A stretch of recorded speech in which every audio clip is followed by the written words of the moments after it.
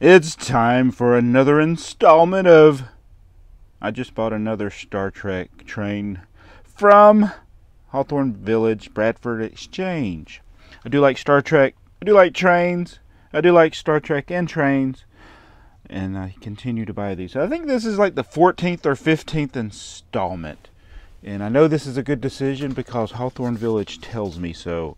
It says, congratulations on your acquisition of a Star Trek Boxcar. You were smart. You were smart to utilize the convenience of charging your credit card for the payment of $32.09. Alright, we are confident that your Star Trek Boxcar will meet with your full satisfaction. Thank you, Board of Governors. The governor has said this was a good decision. So let's see what we got. So this one actually came in a bigger box than the last one. They've been sending them in these little tiny white boxes. Sometimes they come in the styrofoam boxes, but oh, this one is totally packaged differently. This is a totally different packaging design. We got the certificate of authenticity. Oh, look, it's going to be Space Seed. There we go. The Space Seed Boxcar. Alright, so they've discontinued using boxes, I guess.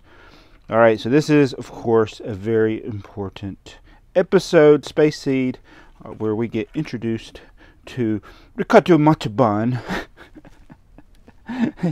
as Khan! Alright, so it's always loved showing his chest there.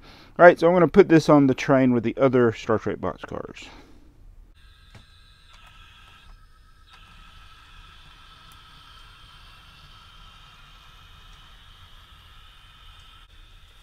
The locomotive just went amok.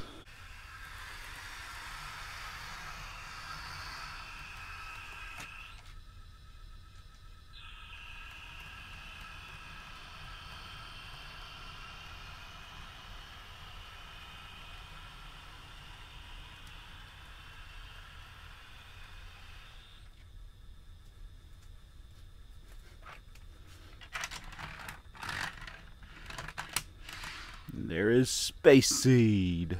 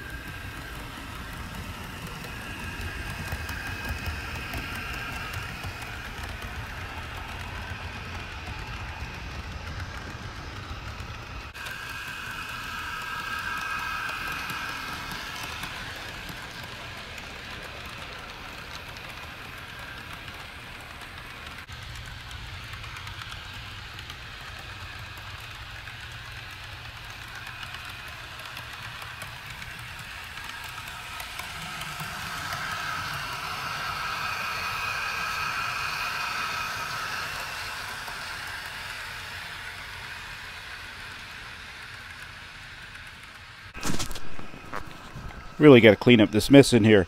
Alright, so tell me what you think of my Star Trek boxcar collection.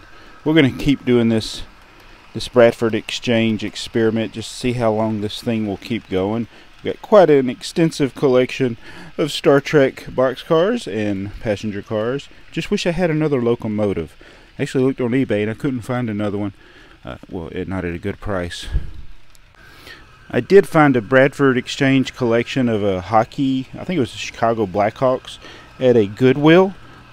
Didn't buy it. I wish I had bought it because then I could convert this B unit into a motorized unit.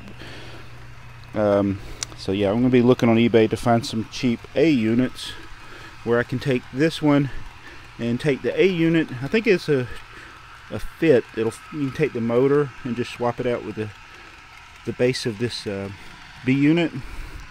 And then you can have two motorized locomotives, which will make it more beneficial for carrying all the other cars that we have, because that one locomotive cannot pull the entire setup with all the passenger cars. Thanks for watching. We'll see you in the next video.